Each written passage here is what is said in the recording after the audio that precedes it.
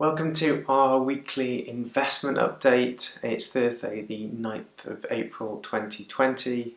My name is Chris Marshall, Head of Investment Strategy at Dragon Investment Managers and also one of the members of the 75.3 Investment Committee. We started putting together these short weekly videos really to give our clients and other interested parties a little bit of insight into some of the financial and economic data going on around us at this time, as well as to give our views on how our portfolios and investment strategies have been running. Over the past week or so, unfortunately, we have seen a large increase in the total confirmed cases of coronavirus.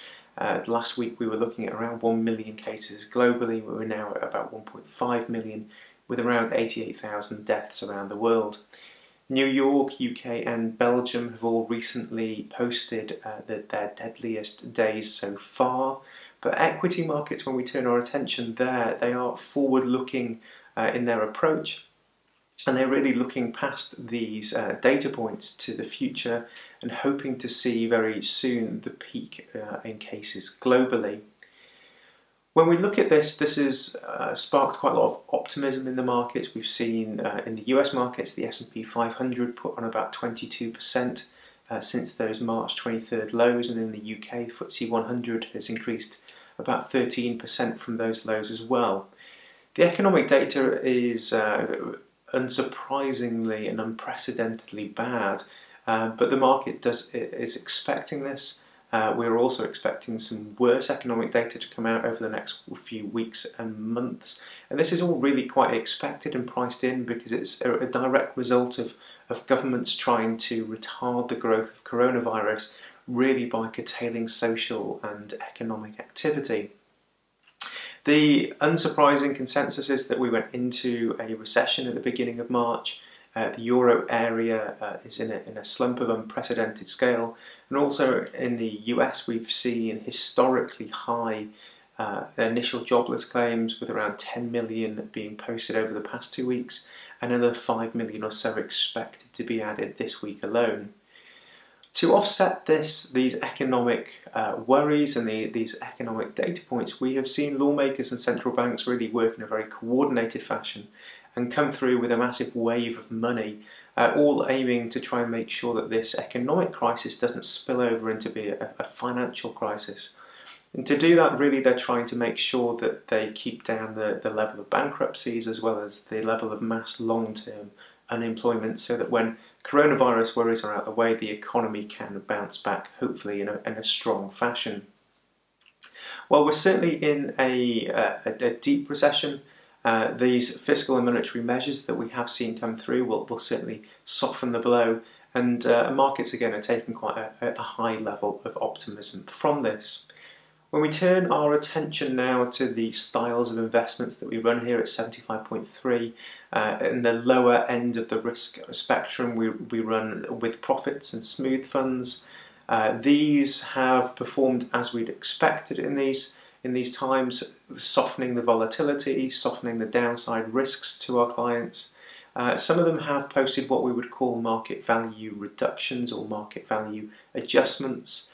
These are really mechanisms that when there are steep sell-offs in markets, that those clients looking to stay in the funds for the long term aren't disadvantaged by people simply pulling their money out in the short term.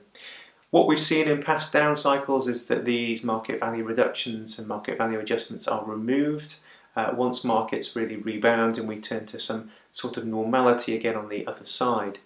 For with profits clients, there's an added mechanism for many, which would be reversionary bonuses, and what we find with those is, of course, that once they're added, they can't be taken away, and this providing another level of certainty for the lower end of the risk spectrum. As we progress up the risk spectrum, we then come to our multi-asset funds, which run from levels 3 to 7 on a scale of 1 to 10, and these really try and provide our clients with a very, very broad level of diversification across 7 different fund houses, as well as splitting up those assets into pockets of equities, of fixed income, cash and property. And these again have softened that downside blow that we saw in the broad equity markets, as well as suppress volatility on a day-to-day and a week-by-week basis for clients invested in those styles. The final style, the third style, is of course the outsourcing to discretionary fund managers. We use a handful of nationwide DFMs, including Dragon Investment Managers, where I work. And again, we have seen sell-offs reduce both through the way that they have split up their portfolios, the portfolio construction, this spectrum of different assets split between property, equities, cash and fixed income, offsetting and diversifying clients' portfolios very well, and also seeing some tactical moves from a lot of the DFMs to really soften the downside risk as well as prepare clients' portfolios for potential upsides.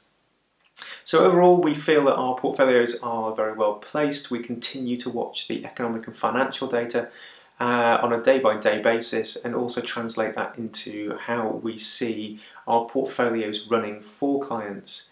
So that's been our weekly investment update for Thursday, the 9th of April. My name is Chris Marshall.